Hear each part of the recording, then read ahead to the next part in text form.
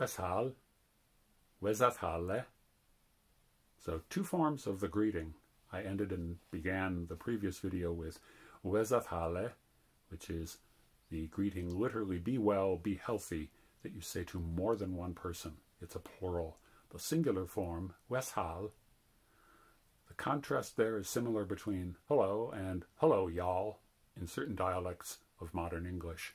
Hāle, hāle, and you see that the adjective has its own plural form. The nouns have a plural ending, the adjectives have separate plural endings. An important point to remember as we move forward. There is some overlap, but the adjectives often have a distinct adjective ending, and that's true for the other cases as well. So we've looked at the nominative case, the subject case of these 10 Old English nouns in the previous lesson. These are the plurals of those same nouns. And this time I'm not going to talk about the forms of the verbs, but simply show you the contrast. And by the end, you'll be able to see and hear those differences. So here we go. Number 1, cyning is ģeong. Cyningas sind ģeonge. Wēse mann clēne. Wēron menn clēne. Lange is weall.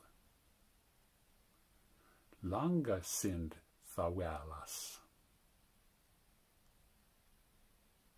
Is dōm wīse. Sind dōmas wīse. Hund eald. Hundas Wēron ealde. Hlāford is hāle. Hlāfordas sind hāle. Is theģn sēoc. Sind theģnas sēoce. Hafoc hlūd. Hafocas Wēron hlūde. Fūle is stān. Fūle sind stānas. God. Theģnas Wēron gode. So a couple of things to note, a couple of irregular nouns. One of them has kept its irregularity for 1,000 years. Mann, menn. And you can hear the very closeness between those forms in Old English and Modern English. Man, men, mann, menn. Notice that the word for the or that, se, has its own plural form, and that's an important reminder. Adjectives have their own endings, which are not the same as the endings for nouns. And this is true in all of the cases in Old English, in all 4 cases. So we've been looking at the nominative case. The plural ending for these masculine nouns in the nominative is as. The plural ending for adjectives is e. So, cyning is ģeong, cyningas sind ģeonge. And notice every word in those short sentences changes. The verb has a singular form, a plural form.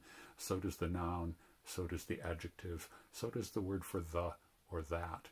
So there are many more markers in an Old English sentence for singular or plural than in Modern English. We have a few. We've kept a few, but Old English has more.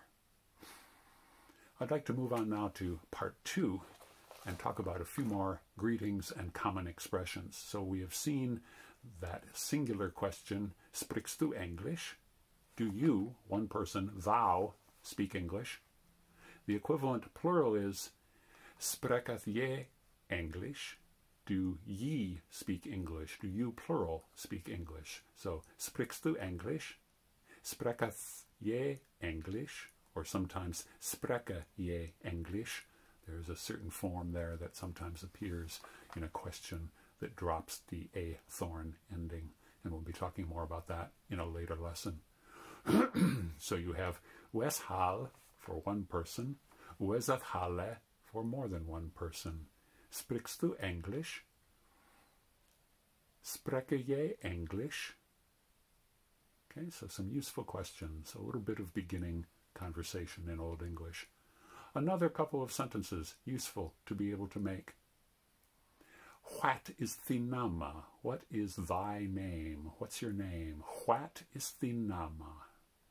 This noun nama belongs to a different group and it forms its plural differently. We'll be talking about this other class of Old English nouns in a later lesson. What is the nama? Mi nama is. His nama is. Hira nama is. What is hira nama? Hira nama is. And so on. So now you have some interesting questions to ask. Weshal, sprichst du Englisch? Mi nama is. And so on. So, I'm going to close this lesson with those two forms again. Weshal, wezath hāle, and good luck.